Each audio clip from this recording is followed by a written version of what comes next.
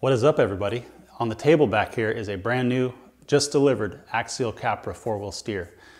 We're going to unbox this thing, see what's inside, check the specs, and see if it smells good. So without further ado, let's cut some tape. All right, now as many of you probably already know, there are two versions of this Axial Capra 4-wheel steer. One of them is red tube chassis, and then one of them is black. Now I like the red one. I think it looks okay. However, I think it doesn't, I don't know, it looks a little more toy-like to me. Matter of fact, we've got a picture of it right here on what appears to be the bottom of the box. So in my opinion, the red one is, I like the body panels better on the red one, but I like the black frame of the one that I got, which is, I guess, the black version. And let's see what it looks like.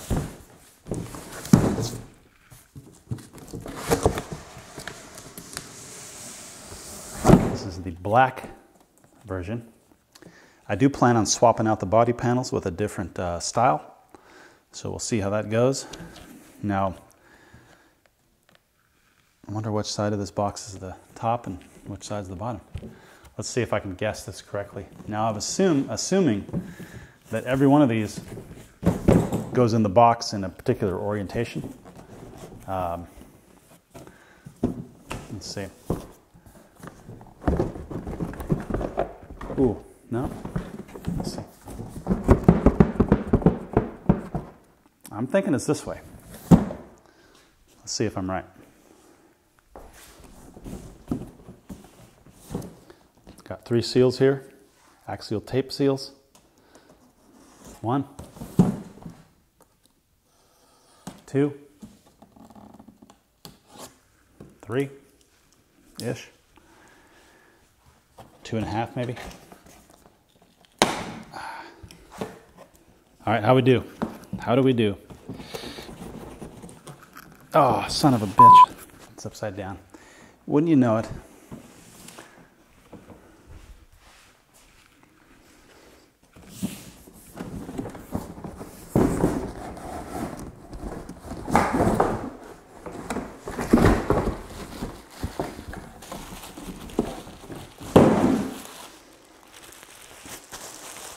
Got a controller in here, very lightweight controller.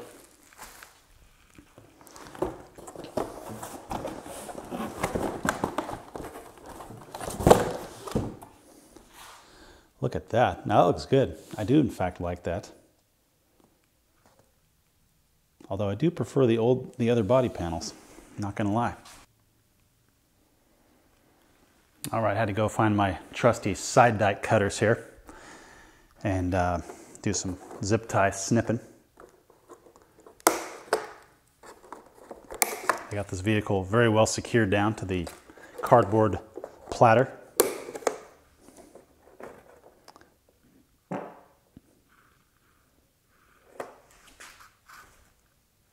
Huh.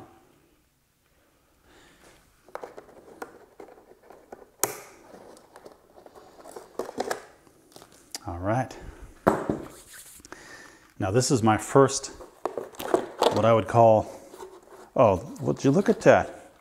A little bit of little grease on the cardboard there. Now that's something. One thing I hate dealing with is fluids of any kind. And I don't appreciate that one bit. Now all you Axial guys are gonna know what I'm talking about here, but I have heard nothing but bad reviews about Axial shocks leaking, and well, seems like most of them leak. Started out, my first crawler was a TRX-4 Sport, and I bought that in the RTR. Those shocks are actually pretty darn good. Not a whole, ooh, tell you what, those tires are a little firm, but soft at the same time. Look pretty good. So yeah, I started with the TRX-4 Sport, and immediately started upgrading that to the point where it actually started performing worse than it did when it was stock, as far as suspension and weight balance, everything like that. Then I got into Vanquish, got myself a VS 410 Pro. Beautiful, beautiful straight axle truck. I love the scale look, love the style, but not the best performer. Once I realized it performed worse than the TRX-4, it led me down this rabbit hole of trying to find something that performs even better than the TRX-4 Sport, and I feel like this should do it. And I will modify this accordingly until it does just that, if need be. So I will be doing a build-up series, performance upgrades to this particular vehicle, and that suspension is beautiful. Love that. Look at that. That is something that none of my other vehicles do. Not like that. It's got some articulation to it. Appreciate that. Also feels somewhat light. I think it's going to be good. I've heard people say they like to drop them down a little bit. I may take those lower spring perches off, the old West Desert Wheeler mod, and see what that's like. Pull the roof cover off there. And yeah, that's a handsome vehicle, if I don't say so myself. This stuff out of the way. I'm definitely excited to get this out and give it a try. Unfortunately, I don't have any small 3S battery packs to put in here. I do have some 2S shorty packs that go in my buggy that I will be popping in there to give it a try.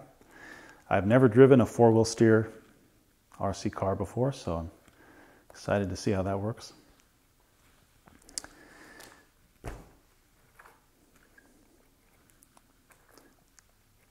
Yeah, the suspension's nice. I think we're doing okay. Love the look. That is, to me, that's real attractive. Well, there it is. I know we're supposed to go over some specifications, but I'm kind of drawing a blank here. I think it's a brushed motor. I'm not super, enthused about that. I'm a brushless man from way back. But we're gonna make do with this. I've been doing unboxings here and whiling out, buying all kinds of crazy RC stuff, and I've got to slow my roll, honestly. So this is going to be my last unboxing for a while.